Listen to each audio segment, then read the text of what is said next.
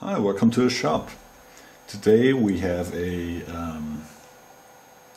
I think most of the machinists out there know this problem. Most of us use these wiggler type edge finders that consists of a top part, a bottom part and a spring in between that holds the parts together. And you're supposed to run them on about 500 to 800 RPM. Otherwise, the lower part snaps to the side and the spring breaks or gets bent. And that's what happened with these two Edgefinders.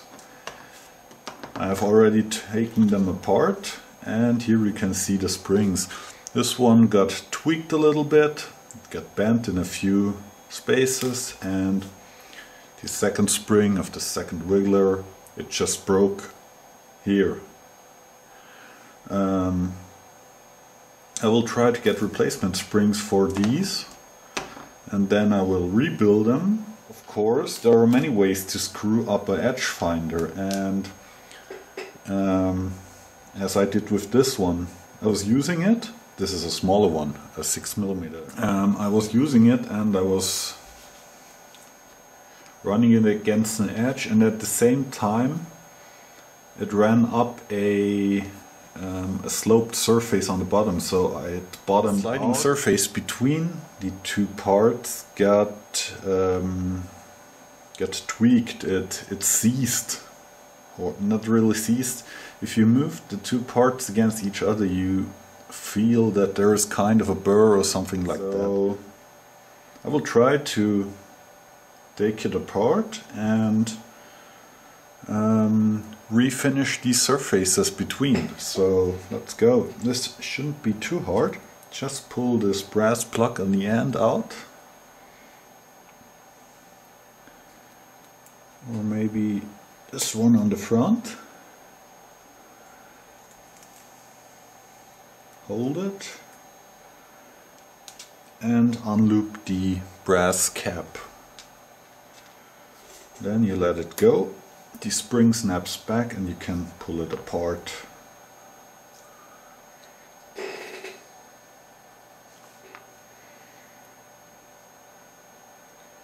In fact, as it looks, this spring also got a little hit, but I don't think this is a problem because in the middle area where the spring is tensioned there is no damage to it. We will see. For now we will take a look at these surfaces, of these mating surfaces. I'll bring the camera in a bit. And there are some damages to the surface that came by. I have one of my Degoseed ruby stones. I will take some oil. I use a thin gun oil. Put it on the stone. And now I'm just going to hone it very, very easy on the stone.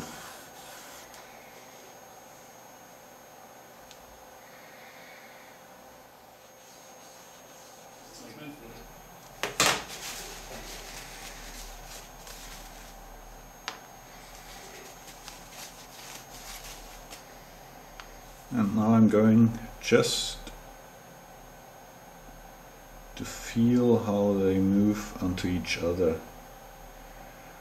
They are still not perfect, so I go a little bit more.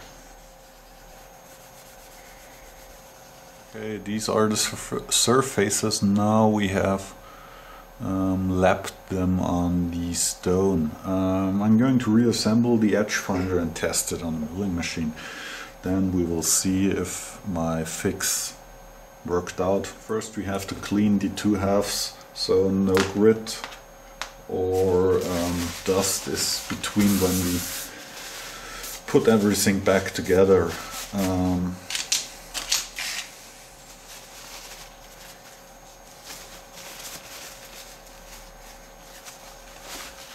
I'm using some spray lube This is like WD-40, but cheaper.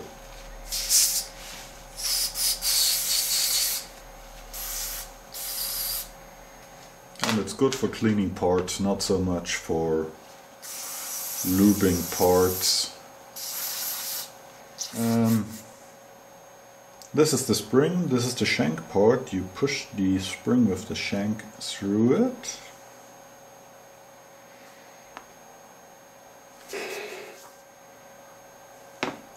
Then you take some Vaseline and put it on the sliding surface. That's what we used always for the Edgefinders at work, and that worked pretty good. Just a little dabadoo. Then the tricky part is you have to catch the spring, then you put the part over it and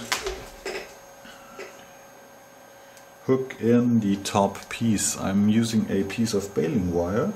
I'm pushing it through the top part, and I'm making a small loop. Loop this through. Okay, that was easy. Then you push everything together and you pull your spring out. Oh, here you can see you pull the spring out to the top, catch it with the finger, remove your loop, take your brass plug, put it back in place and let it snap together, and then you have reassembled your Edgefinder.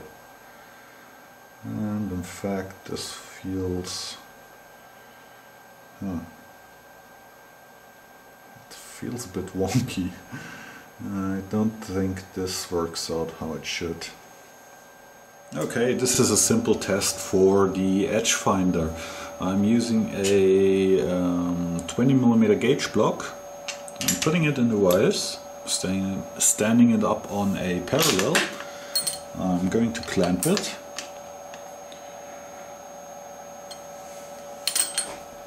And then I'm going to touch off this edge or this surface and this surface.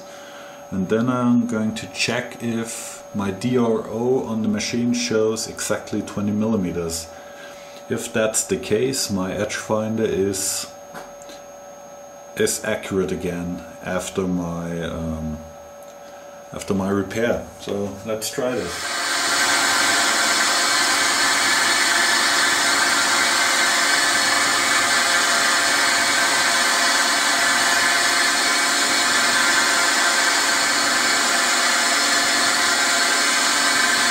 And there it snapped over. I'm going to zero my DRO and move over to the other side of the gauge block.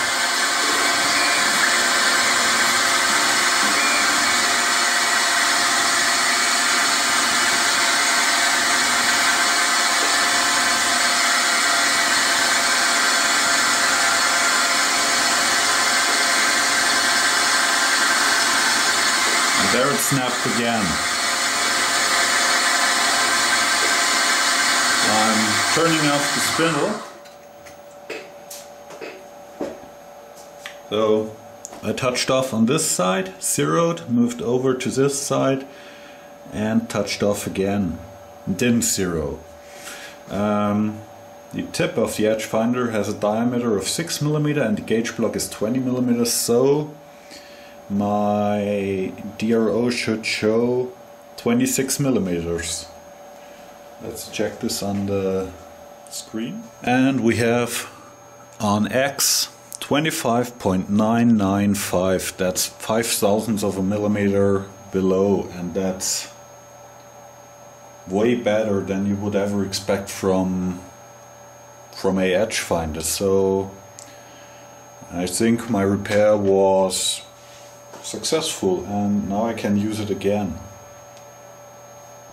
until I crash it the next. And these are the parts from my bigger Edgefinders.